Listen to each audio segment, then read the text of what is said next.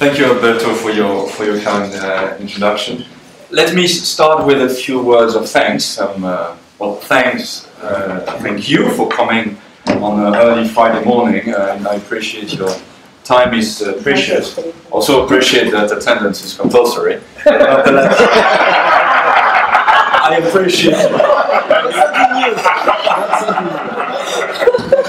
But I would also like to thank Raimundo and Alberto and everybody here for welcoming me so warmly this week. I've had a fantastic week here in Mexico City, chairing a few seminars on international law and legal forms, and then we had, I think, fantastic sessions with students. So I'm very grateful. Let me maybe a bit contextualize what I want to do in the next 15 minutes. I won't speak long. I'm going to present some work in progress, which means that a few things may be half-baked. This is still very experimental. So I'm trying something out here. I'm trying an argument. I mean, the book has been written, let's be honest. It's the chapter you may have read, or at least the chapter you have received, is the introduction of a book which I've completed, but I'm still in the phase where I'm streamlining and fine-tuning the argument, and that's why I very welcome your comments, criticisms, because this is still in the making, and that's always the way I do. Is that you prepare your argument, then you start a tour, you present it here and there, and then you go back to the drawing board with all the comments and feedback you've received, and I hope so. For the next 6 months, I'll be presenting the argument all over the world and trying to secure some feedback, and then I'll go back to my study and to fine tune or trash the book, depending, of course, on the feedback. Well, let me say that this is the very first time I present the book. So I'm quite anxious to hear what you have to say about it. It's the first presentation in a long series, which will last until March. So thanks a lot. It's a wonderful opportunity. I'm very happy. One caveat before I spell out, or rather sketch out the argument. I don't approach. So I'm going to speak about international law. I'm going to speak about international legal argumentation. Discussing some features of contemporary legal arguments on international law. This means that I don't approach international law in a very formal way. I mean, I've been speaking about formalism for 4 days, but now I'm moving away from this perspective. I'm not taking international law as a set of rules, as a set of formal rules. No, I'm construing, for the sake of this book and for the sake of this argument, I'm construing international law as a set of argumentative practices. International law is an argumentative practice. Of course, this argumentative practice may or may not be articulated around some rules, but that's not what I'm looking at. I'm looking at international law as an argumentative practice, that is, a practice by some professionals who are in the business of making claims about international law. That's the standpoint, that's the perspective I take today and in the book. So it's not a very formalist approach to international law, and I need to highlight this at this stage. The argument, in a nutshell. Well, the argument is that international law is an argumentative practice articulated around some key doctrines, some key argumentative structures, sources, responsibility. These are key doctrines, these are key argumentative structures, or patterns of argumentative structures. This is what I call the Gospels, these key doctrines. Any legal argument who wants to secure some persuasiveness, who wants to persuade, needs to be designed and shaped and patterned after these key doctrines. And the obvious candidate is sources. Any argument you make about international law needs to be grounded in the sources of international law. So these are the key doctrines. Well, that's a statement of the obvious. Legal arguments need to be articulated on key doctrines. Well, the point is that these key doctrines are derived from some authoritative text in a way that gives authority to these doctrines. But this link between the key doctrines, which I call the Gospels, and these authoritative texts, which I call the sacred text, this link is completely artificial. So the point is that we've built legal argumentation on a false and unauthentic genealogy. There is no real link between these key doctrines and the text from which they are derived. And I'll give you a few examples to make all this very concrete. But at this stage, I can just give you one, so that you can get a sense of what I'm speaking about. But so one of the key doctrines, which I call one of the key Gospels, is the doctrine of sources. We all derive the doctrine of sources from we international lawyers. We derive the doctrine of sources from the famous or infamous Article 38 of the Statute of the International Court of Justice, which lists the different sources. Well, this link is fake. Because in The Hague, in July 1920, this white male who drafted the statute of the Permanent Court of International Justice at the time, they barely spoke about sources. It was 2 days. They just listed a few things, including custom, but they never spoke, for instance, about the two elements, the two constitutive elements of customary international law. However, today we all say customary international law rests on two elements, as indicated by Article 38. Whereas the authors of Article 38 never spoke about the two elements of custom. So it's a completely unauthentic and false genealogy. And the same holds for the theory of statehood, the same holds for the theory of responsibility. So that's why I claim that legal argumentation rests on mystic structures. Because these key doctrines are artificially derived from some sacred text. And on top of that, and that's the second dimension of the mysticism of legal argumentation, these key doctrines are presented as rules. They are presented as rules, as set of rules, which gives them some obligatory character, an obligatory veil. And that contributes to the mysticism of international legal argumentation. Whereas behind it, there are very, very complex processes, which I will touch on today. So that's the argument in a nutshell. International legal argumentation is mystic because it rests on a false genealogy between the key doctrines, the Gospels, and the authoritative text from which they are derived, and all this is presented as a matter of rule. So that's the argument in a nutshell. I would like to formulate 5 remarks, and that's all. So allow me to formulate 5 remarks about the argument, with a view to triggering some reaction, hopefully. So I will just say a few more words about this descriptive framework, this idea of Gospels and sacred text. I will say a few more words about the mystic character of legal argumentation. That will be my second remark. I'll then say why I think mysticism is inevitable. So I'm not trying to say that we need to do away from mysticism. We should just be aware of it because this is what makes legal argumentation possible. So that will be the third set of remarks. The fourth set of remarks will draw on the consequences of looking at legal argumentation as a mystic practice. And I'll look at the consequences in terms of authority of legal arguments. And lastly, I'll say a few words about the making of these key doctrines, the making of these Gospels, so the making of the argumentative structures of legal argumentation. So just 5 remarks, 5 sets of remarks. I promise I'll be very brief.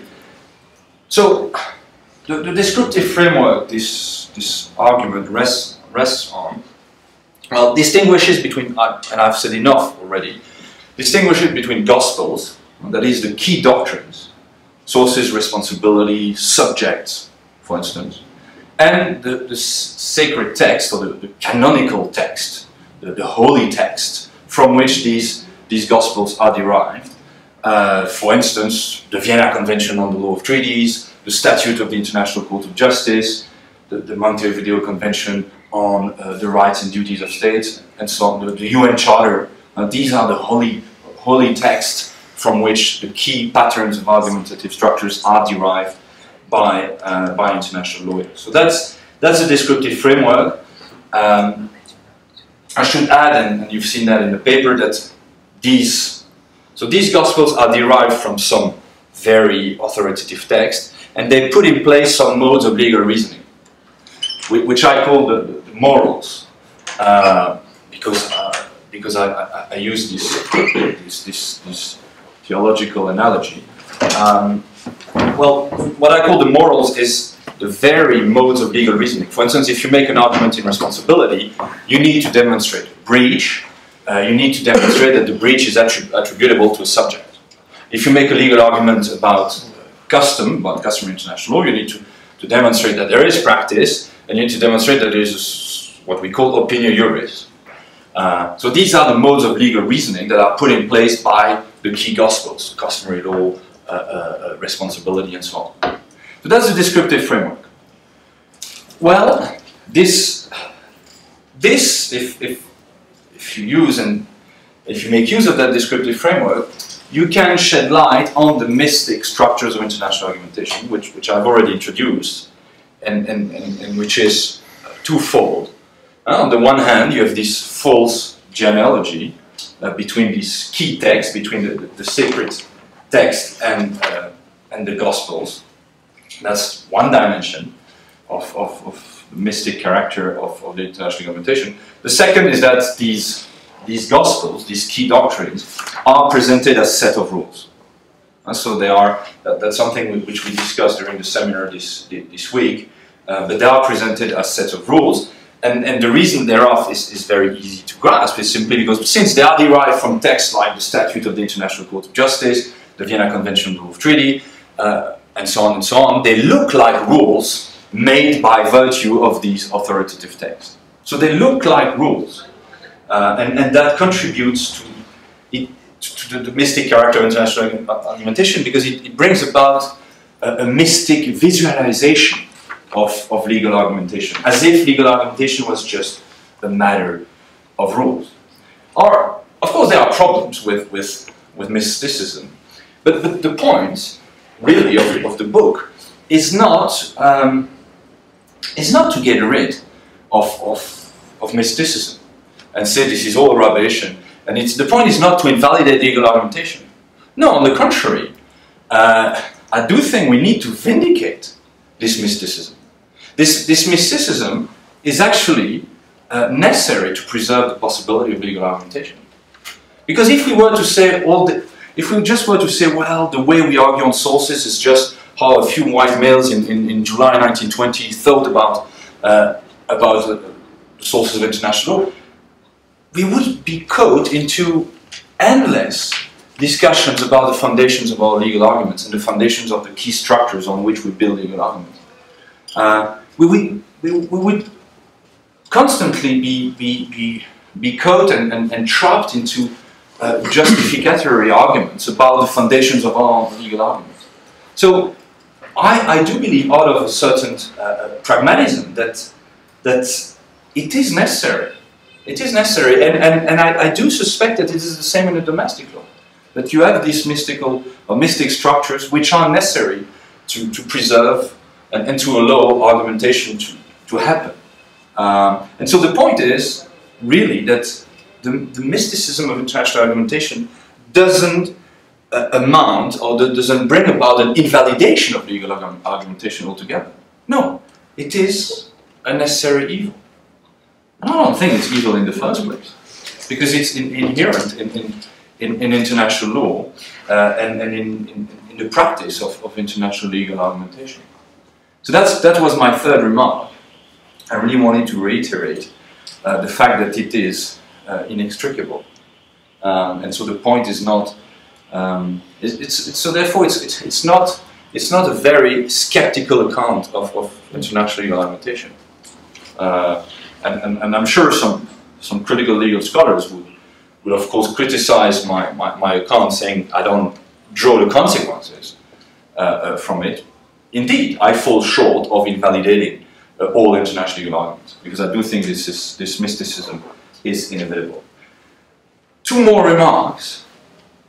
One remark on the authority of these gospels, the authority of these key structures of legal argumentation. Well, the authority seems to be coming from the rules. I mean, these key doctrines are presented as a set of rules, and therefore they feel obligatory, compelling. They feel binding because they are presented as rules. But actually, the authority, I do think that the authority of these key doctrines around which we build our legal arguments is actually much more complex. It's much more than just a question of bindingness. I mean, if you approach this as a matter of bindingness, I do think it's misleading, because as such, you and me are not bound by international legal rules. Subjects are. But all these actors involved in the business of legal argumentation, researchers, students, judges, counsels, they're not formally bound by these key gospels, by these key structures of international legal argumentation. So I do think that the question of the authority of these key gospels cannot be reduced to a question of formal bindingness, which is the consequence of them being presented as rules properly so called. But I do think that they get their authority from much more complex dynamics, which involve all kinds of psychological, institutional, social processes. So it's the authority of these gospels is much more complex and cannot be reduced to just a matter of bindingness. And so that's the point I wanted to make about one of the consequences of looking at international legal argumentation as a mystic structure. It shed light on the complexity of the authority of these key doctrines, sources, responsibility, and so on, which cannot be, this question of authority cannot be reduced to a question of bindingness. Final remark about the making of these key gospels, of these key doctrines. Again, if you look at this key doctrine as being derived from the Statute of the International Court of Justice, the Vienna Convention on the Law of Treaties, the UN Charter, and so on, and the Montevideo Convention on the Rights and Duties of States, it looks like the making of the key structures of legal argumentation amounts to a normal process of lawmaking. It's just about making these texts and conventions. Well, I do think that if you look at legal argumentation from the perspective I'm trying to offer, the making of these key doctrines is, again, a much more complex phenomenon. It's not just about making, signing, adopting the Vienna Convention on the Law of Treaties. No, it is about some choices for some modes of reasoning, which are then packaged into a doctrine, into a gospel, which is then anchored into a text. So, in that sense, my account, I believe, reverse the way you look at the making of these key doctrines. If you look at it as just a mere formal lawmaking process, well, it looks like states adopted the Vienna Convention of Treaties, or the state adopted the Statute of the International Court of Justice, well, which is now annexed to the UN Charter, and therefore from them we derived, or these texts put in place some modes of legal argumentation. So that would be, I do think, the normal way to look at it, and the intuitive way to look at it. Well, if you look at it from the perspective of mysticism, the making of these key argumentative structures is actually completely reversed. It's no longer a top-down process, it's a bottom-up process. We first choose the way we want legal arguments about responsibility to be made. We first choose how we want these arguments to be made. And there were choices that were made in the 1940s, 1950s, 1960s. We decided that international responsibility should not be argued on the basis of fault or culpa, and we decided that it was meant to be dependent on something allegedly objective, a breach that had to be attributable to a subject. That was a choice. Then we packaged that into the doctrine of responsibility, which was then put into a formal text itself acknowledged by the General Assembly. That's how we build legal argumentation. It is not the General Assembly adopting the Articles on State Responsibility and therefore imposing some modes of legal argumentation. No, we first choose a mode of legal argumentation. We first choose the way we want legal responsibility to be argued about. Then we package this and we put this into a key doctrine. And then we attach this key doctrine to an authoritative text. And so I think there are consequences about, if you look at international argumentation from the perspective this book offers, it really revamps our accounts of the making of these key structures of international legal argumentation. So this is what I call mysticism. These are the consequences of the mystical structures of international law. I will leave it here. I don't want to speak. I've spoken enough. As I said, the point is really to collect feedback and hopefully criticism as well, because really the exercise is to fine-tune the argument, to improve the argument. So thanks a lot for your attention, and I very much look forward to your comments and even your criticism. I see 10 hands, but maybe I shouldn't be the one sharing it. Okay. Would it be an idea if I were to sit so that I can take note? If I can take note of the... Yeah, we take 3 questions.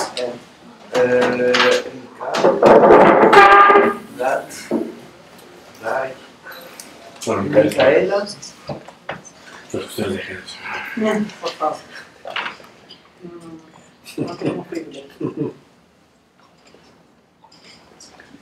Okay, we will start with Jorge, Luis, y Ricardo. Thank you for your presentation and for this provocative paper. I'm quite ignorant about international law, so I just will speak from legal theory, if I may. I have 4 points to make to your paper. Very brief ones. Very brief. It's good that he's not an expert, but otherwise the first step, the way you describe the relationship between the Gospels and the sacred texts is that the notion of containing needs to be more carefully elaborated, because it is a physical metaphor, but since you put it in the way that it's constructed or built from bottom up, it cannot be containing anything other than being attributed as an object of interpretation. So the notion of containing in the first presentation of the relation between the Gospels and the morals and the sacred text needs to be at least more carefully considered in terms of the metaphor. Because it has nothing to do with the text being assigned to any significance, but being reconstructed from the gospel. That's one clarification point. The second notion is the notion of validity within the legal argumentation schemes, because it's ambiguous in the text. You have 2 notions there. The first notion is the idea of some modes of argumentation present a general scheme of argumentation. As you put it, if you want to argue like responsibility of the state, you have to argue first attributing a breaching of some responsibility and then finding a causal link to the state. These are modes of argumentation. You are speaking of form validity or material validity. That is, there are certain premises structured in a certain way for certain themes in international law. But then you talk about validity in terms of social consensus within the practice. That is, what are the acceptable, agreeable modes of argumentation? And this talks about the pragmatics of the scheme in a second sense that is not necessarily linked to the syntactical form of the argument. So the notion of validity is twofold, and at least is ambiguous in the text. The third point is your theory behind your notion of interpretive communities. Because one of the key points that you put forward is that you are amazed that the sacred text is falsely linked to the Gospels. And that is that the Gospels are the ones that are generators of the text and not otherwise. But then again, what is the notion of interpretation and interpretative communities? Because at least from a radical interpretative theory, for example, Fish, or a more moderate one, at least Dworkinian point of view, this is nothing to be amazed of. That is, there's no necessary connection between an object of interpretation and the significations that the community attributes to the text. Either because there are contested concepts behind that, or either because they share a point, or either because there are radical interpretation at this stage of the interpretative process. in any case, you need to be more clear about what is your backup theory of cumulative interpreted communities behind that. And the final point is the notion of building legal argumentation. Because even if legal gospels builds modes of argumentation, you have to distinguish between an internal and an external mode of building argumentation. And this comes to my first point. Because, for example, you could have a gospel in terms of the agent of the states, as a very renowned gospels in international law, but then again, from an internal perspective, that could be internal variations as to how can we construct the notion of agency in international terms. So you have the notion of a concept, so to speak, that is the building of legal argumentation in an external way, and you have different variations of the argument within the practice. And your notion of building legal arguments from the gospel is too broad to distinguish between the concept and the conceptions of every argumentative scheme within the interpreted community. Thank you so much. Yeah, thank you very much for your paper. I really like it, and I look forward to reading the whole book.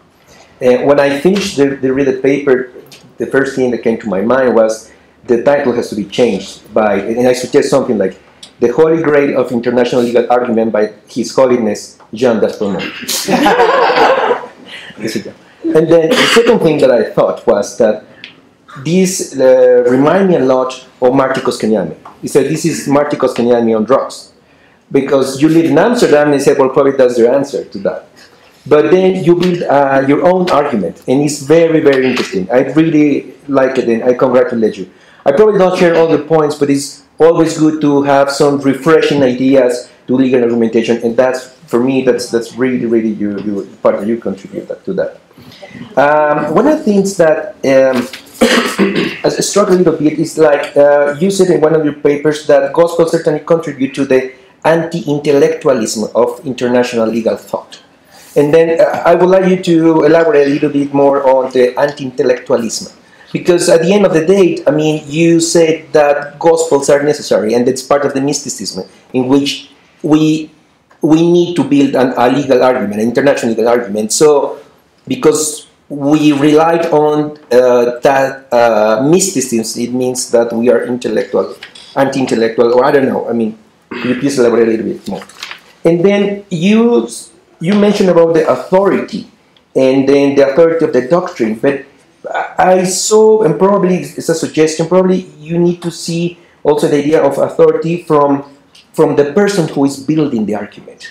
I guess that's a very important point, because it's not only the doctrine, but it's who is saying what.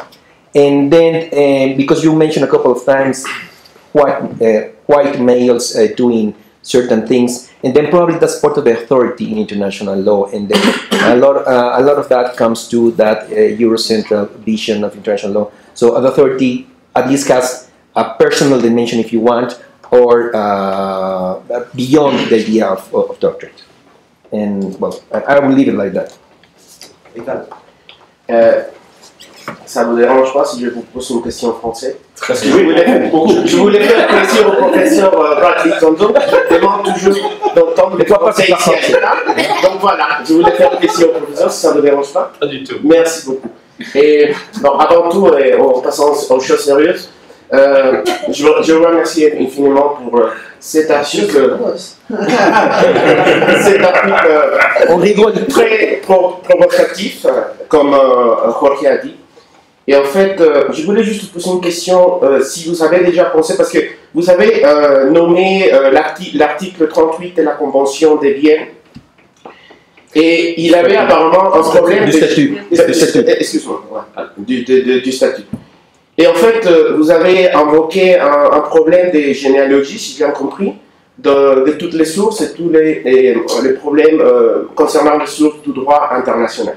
Alors, est-ce que vous avez pensé à l'idée, parce qu'on a eu un colloque la semaine dernière du droit romain, et en fait on a parlé, et on a fait la distinction justement entre jus civile et jus gentium. Et vraiment pas l'idée de jus gentium comme on l'entend, on le comprend au jour d'aujourd'hui, c'est-à-dire dans le sens du droit international. c'est surtout l'idée du jus gentium comme une idée d'une loi universelle, d'une loi équitable qui fait la différence, ou qui essaie d'éliminer la différence entre les étrangers et les citoyens romains. C'est juste cette question, si vous avez pensé dans ce type de concept pour trouver une généalogie à votre problème concernant la généalogie de votre article. Merci. Merci beaucoup. Monsieur le Je vous laisse professeur García. Merci, c'est très gentil. We take the three Answer. Yeah, that's your turn. I hope you don't mind if I remain seated, Yeah. because there's a lot to elaborate on. Even if actually I don't have much answer to offer at this stage, because I take this as a very useful feedback, and I'm immensely grateful. I think you touched on points and aspects of the argument that still need to be fine-tuned and substantiated. So let me all thank you. I mean, this is all very, very relevant. I definitely think that the idea of containing, or the embedment of the gospel in the text is something that needs to be spelled out, and it's not yet the case. I agree that there are two notions of validity in the argument, and that needs to be either explicitly distinguished and acknowledged, or one of them should be removed. And I do think actually that formal validity, like formal validity of rules, is not necessary for the argument. So this could be left out. It's a very good comment. There is indeed a theory of an interpretive community behind it. I'm very much, we discussed that this week with the students, I'm very much with fish, of course, but the reason it's not in there is that was the object of my previous book. So that's laziness. I didn't take pains to spell it out again. There is indeed a theory a notion of interpretive community behind it, which you rightly spotted, which is very determinative of the rest of the argument. And I do think that, as you rightly point out, it should be recalled, or at least explicitly acknowledged. And yes, maybe my approach to building legal argumentation does not sufficiently distinguish between internal and external mode of legal argumentation, and that's something that would need to be worked on. So I mean, so I'm not offering any answer. I'm just saying this is very helpful. I can really relate to these points. I do think you putting the finger on things that need to be either substantiated or explicitly acknowledged. Luis, thanks for your very flattering comment. It's true that I live in Amsterdam, but I don't know whether this has any impact on the argument.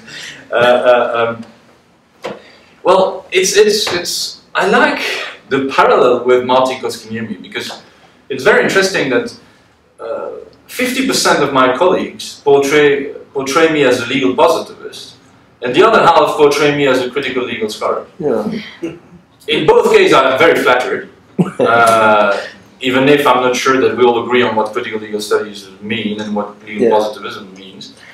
It is true that I have spent a lot of time over the last years trying to reflect on whether one could be reconciled with the other, and I have a book which is called International Legal Positivism in the Postmodern World, where we discuss this possibility of using methods of both. Of course, critical legal scholars will tell you that they don't use any predetermined methods, but then it was very interesting that half of the authors in the book would say, no, you cannot reconcile them, and then you had other people, like Jan Klaber, saying, no, you can reconcile them. Legal positivism, critical legal studies.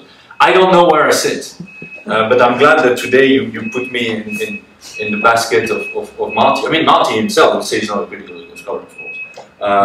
One thing, though, which I think will still put off and will create some unease with critical legal scholars is that I do accept, and there is some kind of resignation, I do accept and I do come to terms with the mysticism of international argumentation. Or it rests on some false necessity and so on.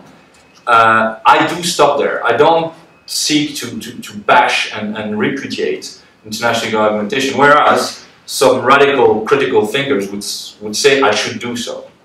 I fall short of doing so, and that's probably something which critical legal scholars would criticize me for stopping But I mean, in a way, Marty did the same. He also stopped, and we know he's been criticized for discontinuing the deconstruction. But yes, so I think it's a very interesting parallel. Well, the anti-intellectualism of international law, it's maybe something I say in passing, en passant, maybe deserves some more comments. I mean, the reason why I'm reluctant to elaborate on this, behind this there is a very cynical thought, which is, it wouldn't make sense to use taxpayer money or students' money to spend our days and nights reflecting on the foundations of legal argumentation. I do think we need to make the point that this is all mystic. But after that, that doesn't mean we should then have a brand new research agenda and all engage into the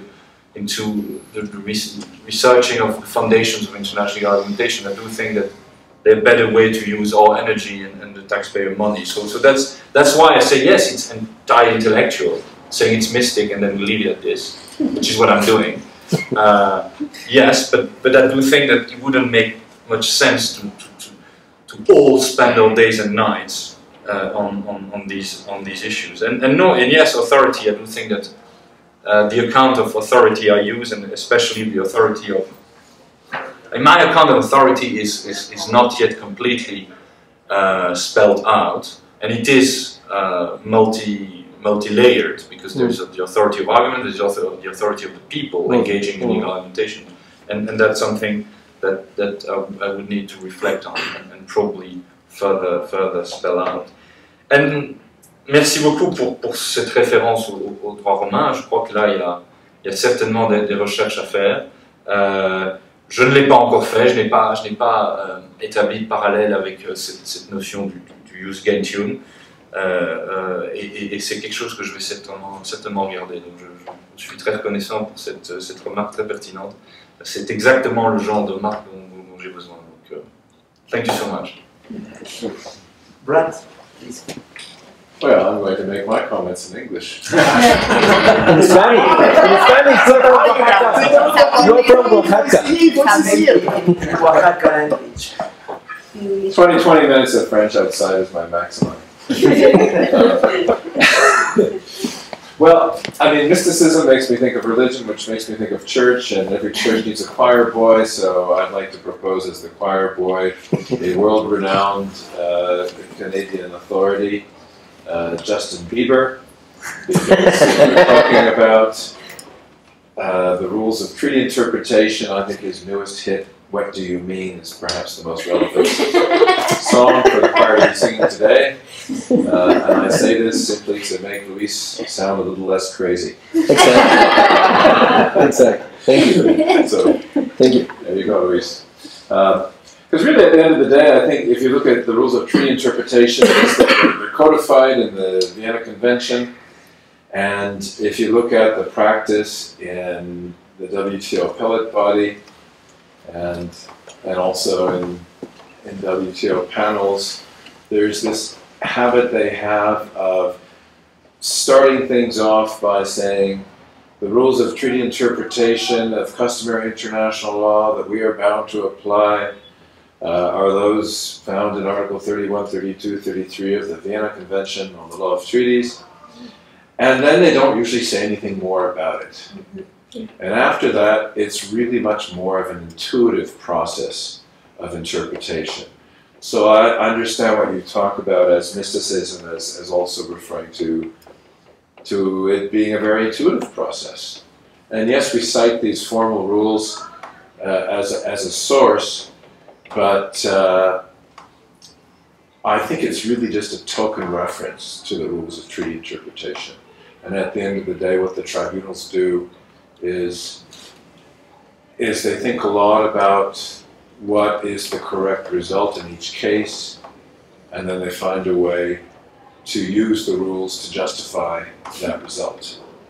And so the question is, at the end of the day, what does this text mean? Which is why I cite Justin Bieber, because that is the question at the end of the day. What do you mean by this particular treaty provision, and how did you intend it to be applied in this particular setting? and of course, intention gets ignored, or intention gets rejected, I should say, as a means of treaty interpretation in the WTO. But this whole intuitive process, and I'm guilty of the same, I follow the same intuitive process. My favorite treaty rule is, my favorite rule of treaty interpretation is, I can't think of what it's called. Systemic integration? No, it's the one that says that, effet utile, there you go, there's a French word. I love that rule because you can use it to justify pretty much any interpretation. It's wonderful. And so, but I think that also backs up this notion that it really is about an intuitive process of justifying what you feel to be the correct result at the end of the day. And at the end of the day, it's all about communication, isn't it? It's all about human communication. And so that's why I want to recognize the genius of Justin Bieber, and not just because he's Canadian. Thank you. Raymond. Thank you. Yes. One impression of one reaction of the text and your presentation when you say that you are seen by international legal scholars on one side as a legal positivist and the other as a critical. We have a saying here in Mexico that says that one can't serve or work for two bosses, no? In the sense that perhaps in this paper one have the sensation that you need to go further and unveil the mask and say it louder and clearer, no? And perhaps a slightly change to up the tone could work. No? A second remark is related with legal argumentation. It's related with Jorge's questions, and I think that it could be useful to acknowledge an ambiguity in legal argumentation, and Jorge pointed out to some meanings or senses, and I would say that it could be as a clarifying thing, especially when you start talking of legal argumentation, to distinguish between the materials of legal argumentations, which could be the sources, the practices of legal argumentations, would be the people, the agents, or the offices, or officials, the argumentation or the ways to argument, the argumentation schemes, structure, and it seems to me that these meanings are not clearly distinguished in the paper, and sometimes it seems that you are speaking of the materials, but it relates also to the argumentative structures. And the third point is that maybe that the text is also very full of reference in international law, but perhaps it could work to see how the literature, legal argumentation, not only in the domestic side, but in the theory of legal argumentation, to have some lights on these matters. That's it. Thank you. Michael. Voy a dejar mi pregunta. Que está muy relacionada con dos cosas que te dije. Máximo. Jan, thank you for that wonderful presentation. I only skimmed through the introduction, so apologies if I am missing something there, but because of that. So first comment I would say, or intro is, Carl Schmitt said that law is just secularized religion, right? And so I think that's, I mean, there are lots of, my sense is that there are lots of unconscious intellectual sources to your project.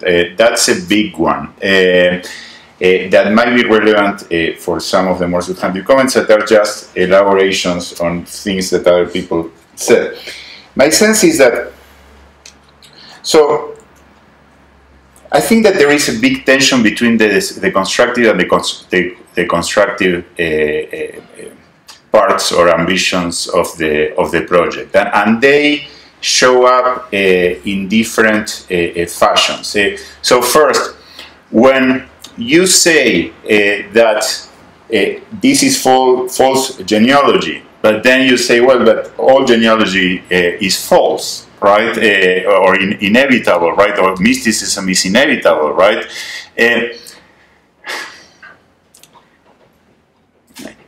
a way, you might not be a good enough critical legal studies or whatever. That's a big camp, right? But you know, like a good critical thinker there, right?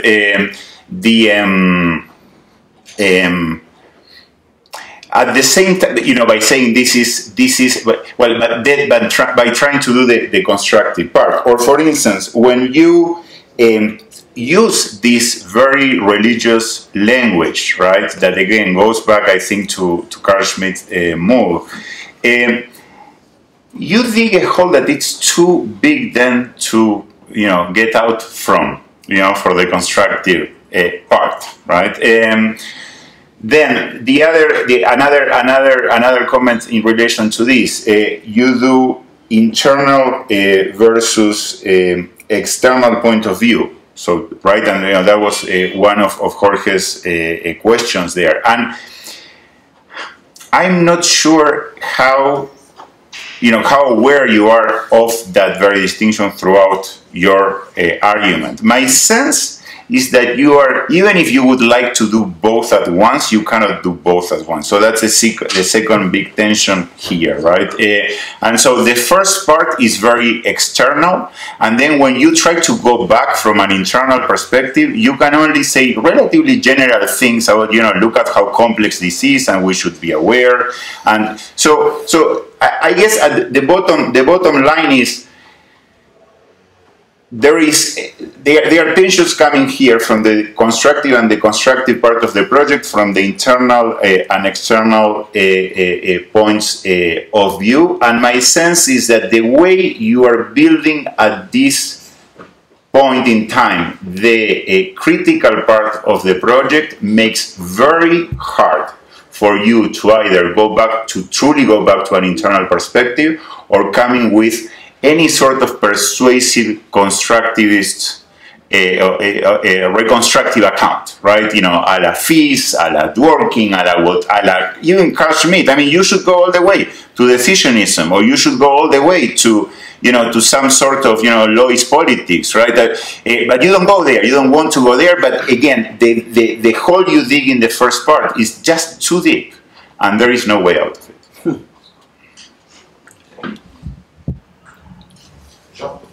I think this very useful remark once again, extremely helpful, and I'm very, very thankful. Brad, rules on interpretation. I think you've just provided us with an excellent illustration of how mysticism works in practice. I do think that the doctrine of interpretation is one of these key gospels. Article 31. I don't think, you know, there was.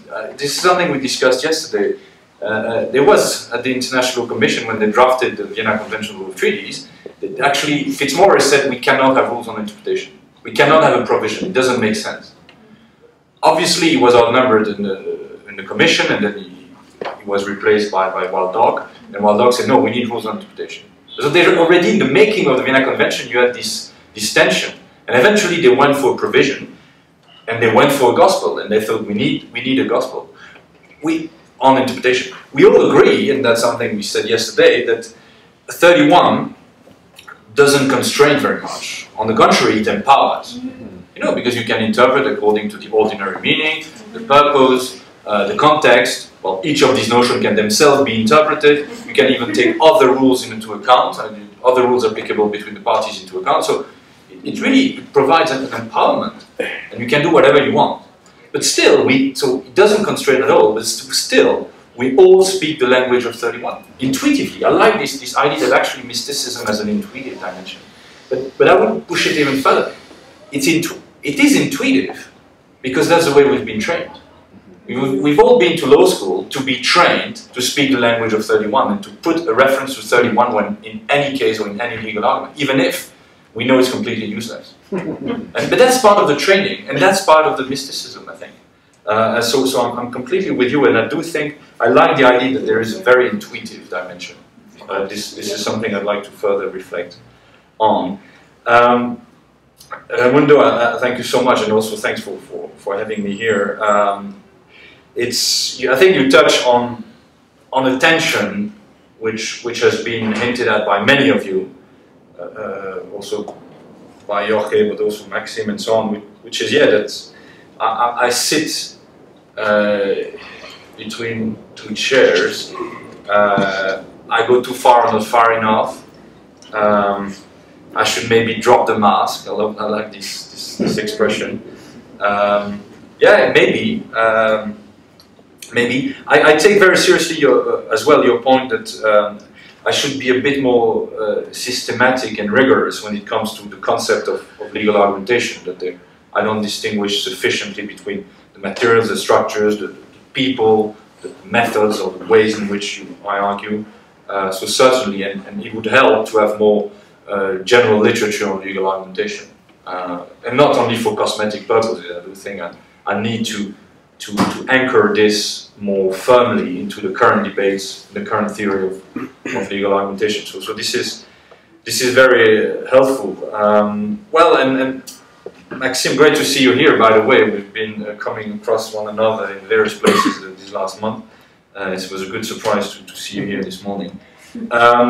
Yes, Carl Schmitt is the elephant in the room, while he's in the air. Maybe I should acknowledge that more explicitly. I mean, the problem is that then people will put you into boxes. So you have to be very careful about the people you refer to. I mean, this is the politics of footnoting, and especially the first footnotes you do. These are not neutral choice. You have to be very careful about the people you refer to. And you know that, or you know that at the stage of the book proposal, because you know that the footnotes you put in your introduction will be determinative of the reviewers. As simple as that. Because the editors, I mean, I work for Cambridge University Press, I direct a series. I know how the commissioning editors work. They look at the footnotes and then they contact these people to have a book review. That's how it works. So it's true that the final product may be a bit different. At this stage, the footnotes as they are, they're clearly incomplete. Raimundo said that already, and I do think you're right. There's a lot of unconscious sources. I mean, they're probably more conscious, it was more strategic. And yes, you make a fundamental point, which is, I think, this twofold tension between the deconstructive and reconstructive parts of the project, the tension between the internal and external points. I do think the argument at this stage is still a bit floating and dynamic. It oscillates between the two. And I do think part of the fine-tuning will be to stabilize the argument. On one side, on the other, or in the middle, but much more clearly. And I appreciate that at the moment, it's very deconstructive, and then you touch on reconstruction, but stops there. And somehow it may create some unease, and I do think you definitely spot something that needs to be firmly, more firmly, that needs to be stabilized, because at the moment it's a bit floating. I appreciate it. It's a very valuable comment. Thank you very much. I have a question. And any other? Okay, I have a very, very specific question and a very, very big question. The specific question is about your terminology when you use morals. I quote, "Such a terminological choice is informed by the necessity to reflect the prescriptive character of the Gospels of international law." Well, not every prescription is a moral prescription. I think this is not a good reason for use morals, because we have legal prescription, religious prescriptions, and so I think, for many people, the simple fact that they are reading morals, they classic positivism, morals, no thanks. So you have to use maybe some stronger semantic arguments for justifying the use of morals in this context.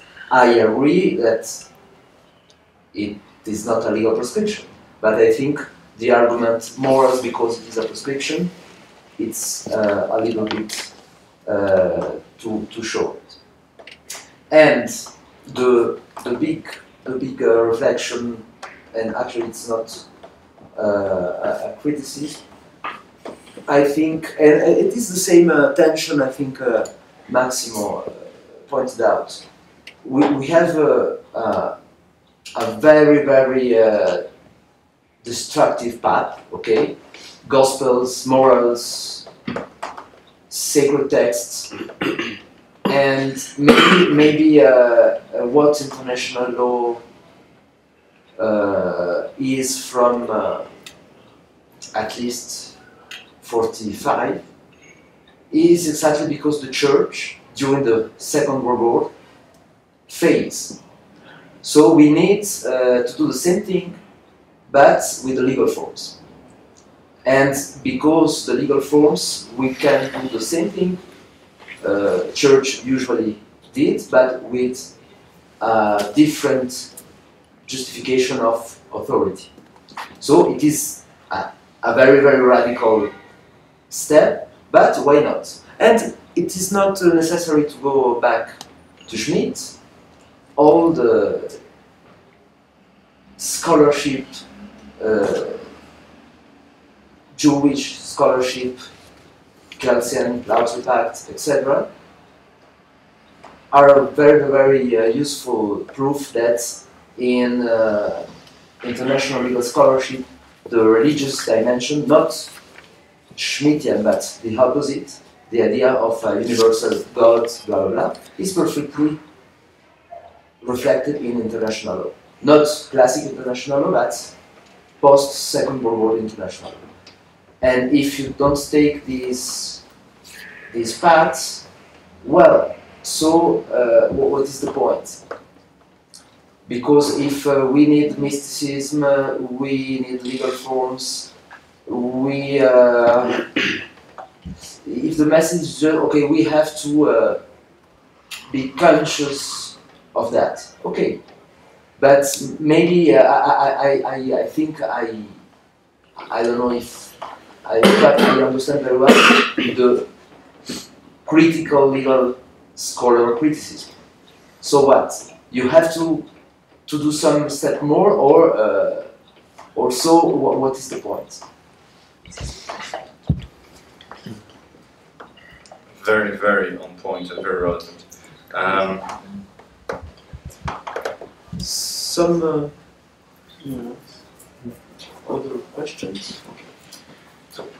Oh, there is one, Maximo. Yeah. So I just want to follow up on mine, which is I am tired because I arrived yesterday at midnight and I slept only 4 hours. So I did not mean to be overcritical. I think you have something wonderful in your hands. I really think so. The question is that, you know, when you use all those tools for the critical part, here are a couple of choices you have, right? In terms of, you know, the project forward, right? You haven't published the book, right? I mean, you're writing it. Okay, so great. So one possibility would be to do the critique exactly the way you are doing it, and just to stop there, right? And say, listen, I am not saying that, you know, there are a number of possible reconstructive projects from perhaps an internal point of view, you know, or from an external one, but I'm not going to do them now, right? So that's one possibility. Second possibility would be to do criticism and then reconstruction. The criticism the way you are doing it now, but then reconstruction from an external point of view, you know, as kind of almost as a legal sociologist, if you want, right? So explaining why in the reconstruction part, this is just not, you know, decisionism or law as politics, right? There is, you know, and perhaps Jorge gave you some clues into that, right? And the third possibility would be to reform the critical part, might be drop some of the language, though then you will lose lots of the power that there is in your account now, which is very powerful. And then in the critical part, already plant the seeds that you are planning to use for the reconstructive one, right? So those are three possible ways to deal with this tension. And it's just a comment, right? You don't need to say anything now. But I think the critical part at this stands out is wonderful. It's very powerful. It's very persuasive. It's fun. And it's on point. The thing is, if you want to do more than that, then you have to see, right, how to, whether there is a way to put all of these things together and which one it would be. And just to follow up on what Maximo said, hearing you comment on many of the questions made me think that perhaps it could be profitable for your project to just sit between the two chairs, but to exploit that in the middle position. For example, let me give one example. You could exploit the idea of this intuitivism that Bradley said about interpretation, this mysticism, but then again say, if we are to think that this mysticism is gratuitous, we are wrong, because we still need to account for the practice of giving reasons to others in terms of international law. But then again, these reasons are themselves contested in terms of an essentially contested concept, and this has an opaque dimension. But this opaque dimension that would provide an account for the mysticism, it's again at tensions with the idea of sharing the basic schemas of argumentation. But then again, they are not that shared in terms of their social validity that everyone would accept them as an deductive form of argumentation. So we're going back to the mysticism. So perhaps you need to go in more circles around your paper in each of these corners, and not sit in one of them. That would be very much in the style of critical legal studies, right? And this way, I think you're more comfortable with what you want to say. Sorry, I'm taking note because this is very helpful.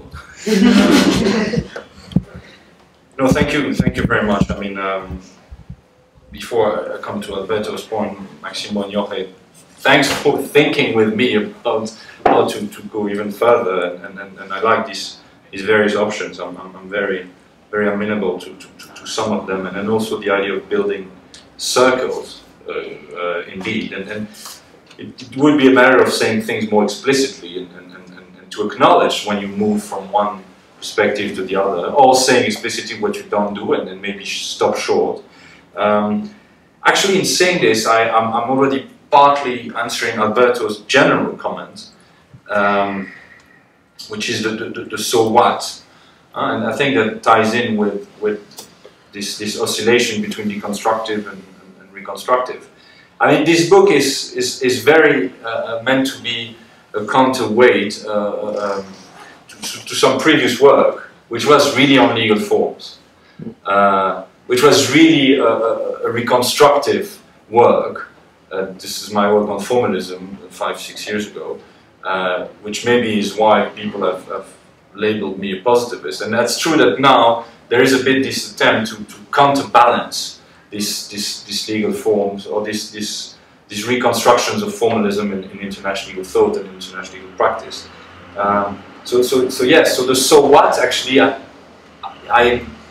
maybe unconsciously I assume I have answered it before. But of course, you shouldn't assume that the reader knows that. So that's why I do think that maybe it should be more related and embedded in some previous work, which is much more reconstructive. And now it's certainly the deconstructive or critical part is dominant, obviously, as you all pointed out. But that's somehow maybe an unconscious attempt to counterbalance what I did before, and what I have been speaking about this week here, thanks to your nice invitation. One reaction on the terminology. You know, sometimes in a paper there's something you're not completely happy with, but you don't have the guts to get rid of it. And it takes until a colleague tells you, no, this is rubbish, it doesn't work, for you to find the courage to select and delete. I've been, this reference to morals, I've been struggling with it quite a lot. I do think today you give me a good incentive to get rid of it, because it's ambiguous. Some positivists will take it in a natural law sense, which is not what it means. I think I should just, and it's since the mysticism originates in the link between between the Gospels and the secret text, you may not need this third layer in the descriptive framework. Actually, probably it's not very helpful.